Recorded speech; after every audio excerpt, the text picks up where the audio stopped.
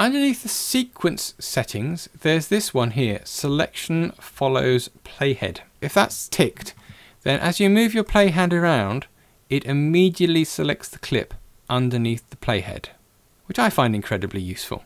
I mean, it originally came in because when you're doing color correction, you'd want to actually make sure the clip is selected so you can start correcting it. But I use it an awful lot all of the time because, you know, I can just bung it there and the clip is actually selected. If you've got a clip on a different track, it'll select the clip that's got the track highlight. So if V2 is highlight, then it's going to select that. If V1 is highlight and V2 isn't, it'll select the one that's on V1 and not the one on V2. Again, nice little shortcut which actually saves me quite a bit of time. As I'm dragging around here, you can hear the sound of the timeline as I'm scrubbing through the timeline. Well, in Premiere Pro CC, it tries to maintain the audio pitch. Whereas if you listen to the same thing in CS6, you can hear the audio pitch is changing. If you move through a clip faster, normally things get higher pitched. If you move through it slower, it gets lower pitched. In CC, it's just slightly nicer because you can hear the sound better as you're scrubbing. There's lots of other little changes in the timeline, so let's run through a few more of those.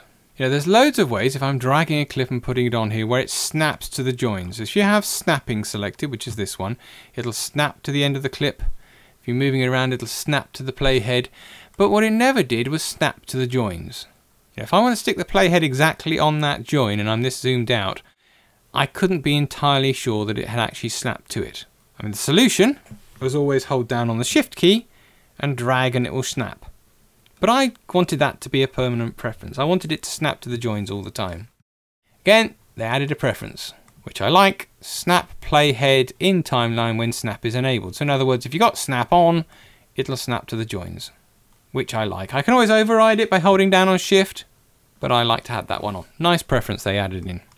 If you take a clip and you move it, you put the video out of sync with the audio, Premiere gives you these nice little indicators to tell you that they're out of sync. It does that because the clips are linked together. If I come back to this, it selects the audio and the video. Well, you can always unlink clips. If I right click on them and unlink them, those two are no longer linked together. They belong together because the audio and the video should sync up. But now you don't know that, except again, they've added a preference. And the preference says display out of sync indicators for unlinked clips. So if I do that, it actually tells me that those two clips, even though they're not linked up anymore, it still knows they should be synced up and it still tells me they're out of sync. Again, nice, simple little addition.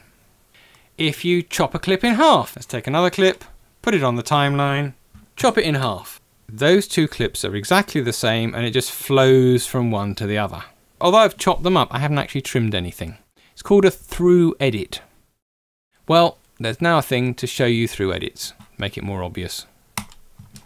So now you can tell that those two actually do belong together, and you can even join them back together. And the way to join a through edit is to go down to the join here, right click on it, and here you can see the option to join the through edit, which just stitches them back together.